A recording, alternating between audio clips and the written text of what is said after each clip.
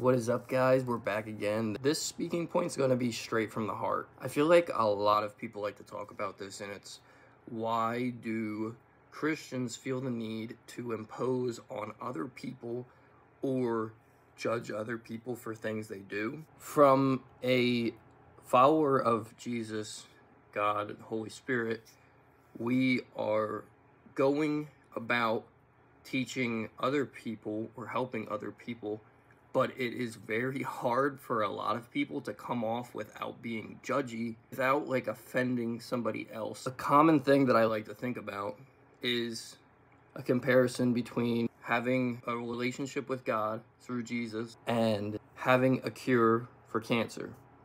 Now, if you had the cure, you personally, would you share this with your friends and family, or would you keep it just for yourself? Because that is a common thing that many people suffer with as they get older. The idea here is, with a relationship with God through Jesus, you have a completely different belief, a completely different outlook on life. And I will be the first one to say, I thought in my head that I was the most suicidal, depressed, anxious person in the world. I was convinced of it. The simple fact and the simple truth of where I'm at right now is I live almost completely free of any depression or anxiety because of my constant knowledge through the Bible, growing with God, having a relationship with God. It completely changed my life. For me to keep this for myself, you guys can kind of get the similarities between the cure to cancer. Would you keep that from your family if you knew? Would you keep that from your friends if you knew? Would you keep that from strangers if you were taught to love everybody like a brother and sister? Would you be selfish with the information that you were given? Or would you try to give to others so that they can also feel this freedom that comes with knowing things that many people don't? When the Bible gives you answers to things, and when pastors, Sunday services give you answers to things that you couldn't find on Google, would you then pass that on to help others, or would you keep them for yourself? If you were to keep them for yourself, I think that you seriously need to reflect on where you are in life, because for most people, they're going to try to help family and friends, others, with the information they're given.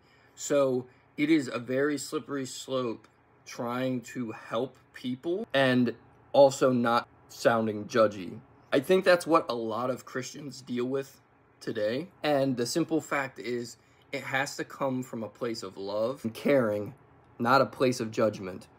And I think a lot of people do try to do that from a point of love and caring, but you also have to be considerate of how you sound and how you convey your thoughts and how you speak to others, because you don't want to get into a mindset of judgment or come across as judging other people, because only God can judge you, only God can judge me. So, with that moving forward, I just wanted to make that a point of conversation today, because a lot of people ask, well, why do Christians always feel the need to impose on others? And then I get the reverse question, why is there such a back and forth? Why is there such a divide?